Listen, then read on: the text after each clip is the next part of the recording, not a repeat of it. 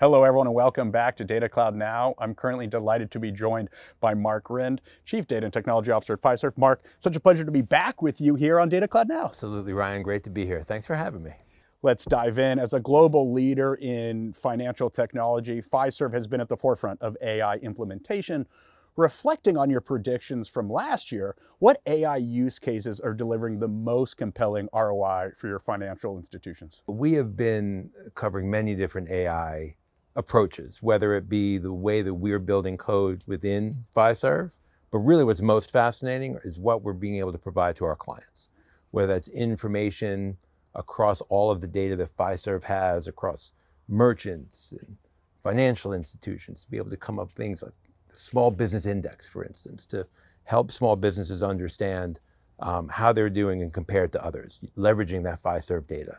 To financial institutions to understand their portfolio of their customers. These are regional and community banks, credit unions, who now have access through our data platform in an aggregated fashion to be able to provide insights of how they're doing versus the market, right? To give them insights into which opportunities they should pursue, insights into their portfolios of customers, right? To give them that information quickly, easily, without meetings and bringing everyone together to try to, hey, we have to pull all this information together, right? We're being able to answer the questions directly because we have all of this data at our fingertips for our customers and our clients. It's great to hear about the efficiency, Marc. How is the AI Data Cloud enabling Fiserv to enhance money movement for thousands of financial institutions and millions of people and businesses while maintaining security and compliance? The Fiserv treats its data with security to make sure our customers understand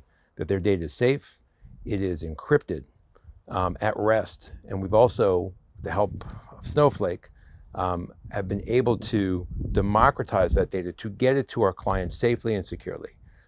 We encrypt it, we re-encrypt it when we share it through Snowflake's very unique technology. And our clients and customers and our merchants are starting to see that value of making it easier for them to get at that data without getting a file transfer or a shipment of data, getting it into their hands quickly so that now they themselves can get at that data, build their own platform to answer their own very specific and unique data needs. That combined with that Fiserv data advantage, we like to call it, that provides these aggregates of information that we're able to kind of pull together, giving the smallest customer, merchants, banks, that data leverage that even their largest competitors cannot have. So that's really a very unique opportunity we have for our customers and for Fiserv. Great to hear, Marc. How does your data monetization strategy deliver increased ROI for your customers? Well, various different ways. First, it's that being able to provide to them their data easily, efficiently, with insights that we're able to provide straight out of the box, right? With having that data pulled together. The second is it's really helping them get not just at the insights, but at that data safely, quickly. But now what's really gotten interesting is to provide our customers and clients their own data platform. Right? This is not for everybody, right? This is bringing a full data warehouse, data and analytics platform and capability to small business owners, right? They don't really have that. The most they have is Excel documents that are sitting on, you know, the front desk person's laptop. You're up-leveling them immediately. That's up-leveling them immediately. So we're getting them their data, getting them insights, getting them the ability to work with that data, getting them the ability to add other data that's not even Fiserv's data, right? Like let them add in third-party data or even provide access to publicly available data through the marketplace. And now all of a sudden they're able to easily connect their own data with all of this other data to provide insights and my hope is put them in a direction to train their own AI, right? Train their own assistants because now they have their data, that's their knowledge base, so that they can move their own businesses forward, their own ROI upwards by having these insights combined in with what happens within their four walls every day, right? That's exciting to me. It's an exciting next chapter indeed, Marc. Thank you for that. I have to say, the scale that Fiserv operates is simply remarkable. over 6 million merchant locations globally and more than 25,000 financial transactions per second. What trends are emerging in your ecosystem and how are they impacting consumers? When you talk about it that way, the scale of data, it's mind-boggling. It really is mind-boggling. So I think some of the trends is like we said before, securing it, right? Have to ensure the security, but also trends of understanding it. Like, what is this field? What does this mean? How did this get here? Where did this come from? Having that understanding of how that data is getting there, that's a trend. We're starting to see a lot and having to make sure that we can answer. But I do also think one of the trends that has been always, like for years, I've been in data for a long time, is how do I get my data mixed in with someone else's data safely? Because that information, whether it be, hey, understand the financials on an individual. Someone else might understand the preferences of where they like to shop or what they like to buy. And context. Someone else knows something else around, what are they shopping for? So it's having this like knowledge network around people and what they need. That's a trend like I see just starting, right? Just starting to be able to answer questions, finding, hey, I have something I wanted to target for a particular user, or I'm looking for someone who might be interested in something.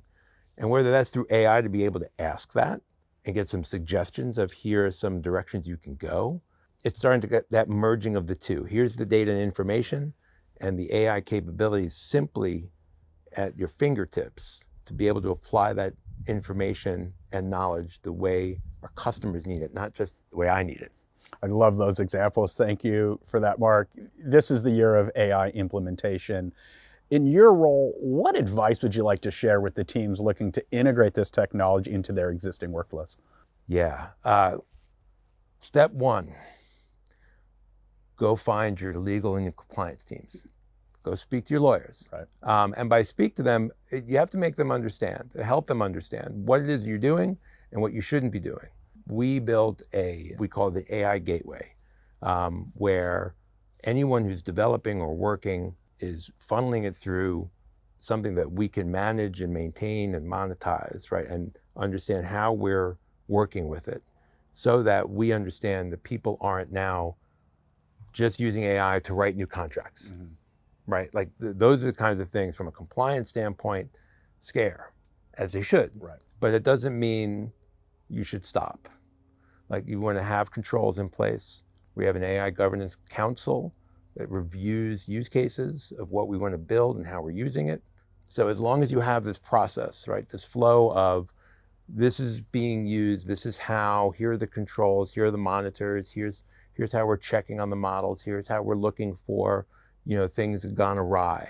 Having those things in place has started to really unlock our own innovation, right? Like have the safeties on, but now bring it to everyone at the company. So there's a governance use case, right, but we also have an exploration use case. Like if you have something that you want to experiment within, here's data, here are the tools, let's see how well this does, go for it, right?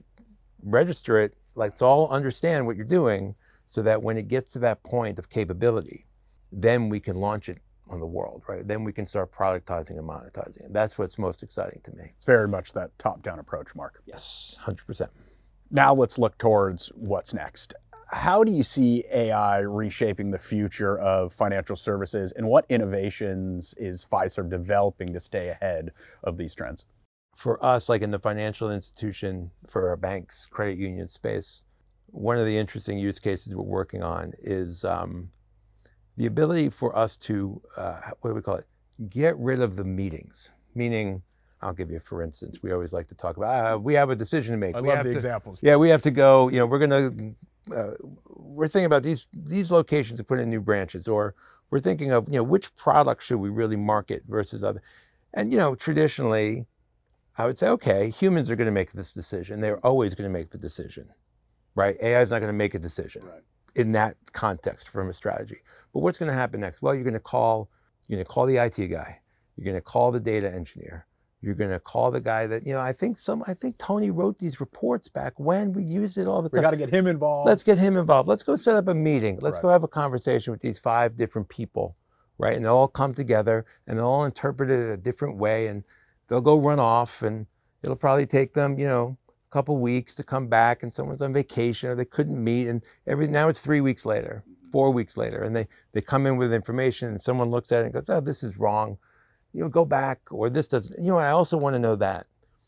And that whole process, right, is just natural, which I would like to see. Someone has a question, and instead of having to have everyone run off to go get the supporting The weekly information, follow-up meetings. yeah, like let's use AI to bring it all together rather quickly. Here's a question I have. Okay, bam, here are all the reports that Tony wrote.